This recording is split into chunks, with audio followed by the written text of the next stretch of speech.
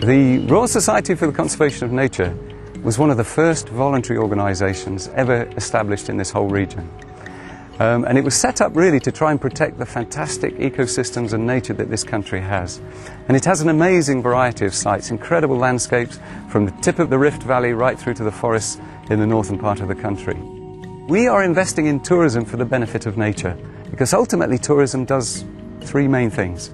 It protects the site, it brings revenue to protect the site, but it also supports a whole host of local communities. Because the local communities here, they actually do still live off the land, many of them. They still use the very resource that is being protected. And so we have to find ways in which we can integrate their right to the land and their right to having a livelihood with actually protecting that site from some of the pressures that are now on those areas.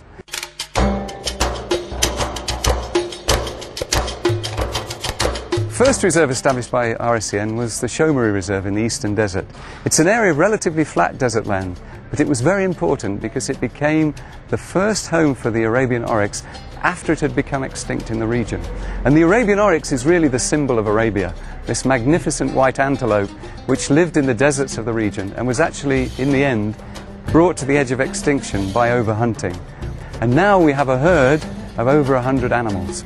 Now in the reserve you can see the oryx, if you like, living testimonies to conservation.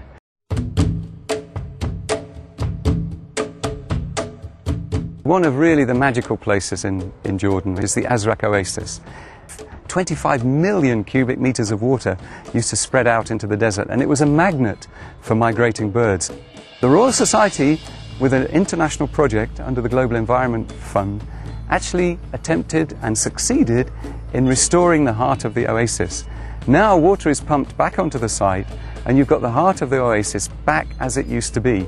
And although we haven't got the birds in their millions, you've actually got this incredible habitat of open water and reed beds and channels and walkways that is like it used to be 25 years ago.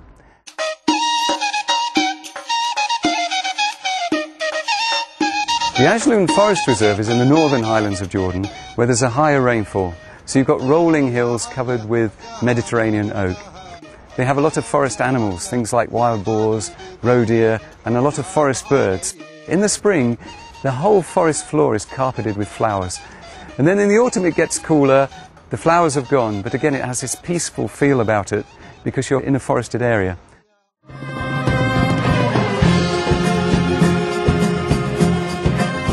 Now the Mujib Reserve is situated right on the shores of the Dead Sea, and it's probably the most spectacular reserve we have in terms of experiences for ecotourists. It has these two rivers that actually have carved enormous steep gorges through the heart of the reserve. And it's also the home for the ibex. These animals live on the most incredible narrow ledges in the most precipitous mountains. And because it borders the Dead Sea, you get also the chance to swim in the Dead Sea, which is a really unique experience. Floating in this very saline water, which prevents you from sinking, is one of, again, the world's major experiences.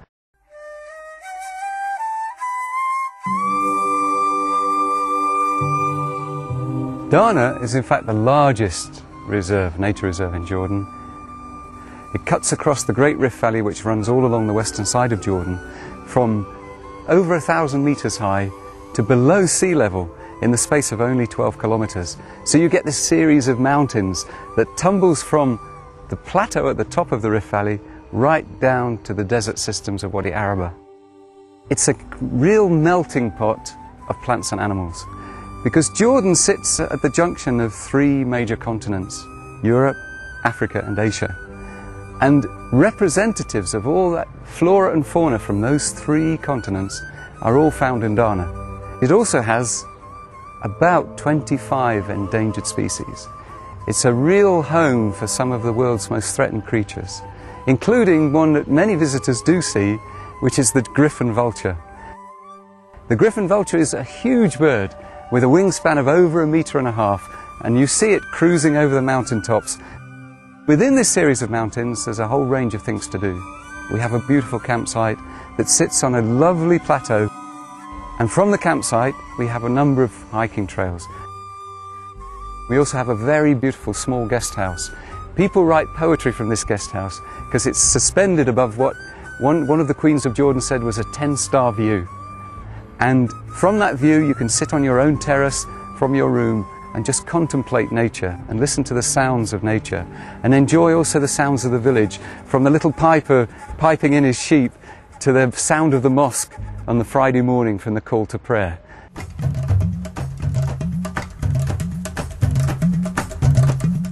At the bottom of the Rift Valley, we're opening Finan Lodge. It's a real desert lodge, and it's like a monastery in the desert. It's isolated, it's about 6 kilometers from the nearest village, and it's made specially to be at the very cutting edge of environmentally friendly design, but also uniquely designed, like the old caravanserai that used to be in this region. The caravanserai are where the camels brought all these amazing products from Arabia through to the Mediterranean, and they used to have, in effect, motels where the camels were kept outside and the people then slept overnight and they bartered goods, and they had this kind of incredible arabesque atmosphere. And because it has no electricity, because it's so isolated, the whole building is lit by candles at night. And imagine the romantic atmosphere that that would create in that building is really, really something.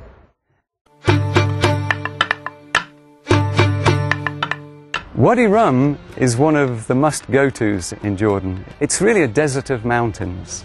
The scenery is so awe-inspiring, and you can experience that scenery not just during the daytime, but also at night. If you take one of the Bedouin camps and stay in a Bedouin camp in Rum, you see the most unbelievable panoply of stars. You get this chance to interact with a real Bedouin culture and Bedouin lifestyle. To live in this desert requires a very specialized way of approaching your livelihood, because there's virtually no water, there's very little grazing, yet they manage to survive and make a livelihood through being very adapted to desert lifestyle. It's well known in the West because of Lawrence of Arabia.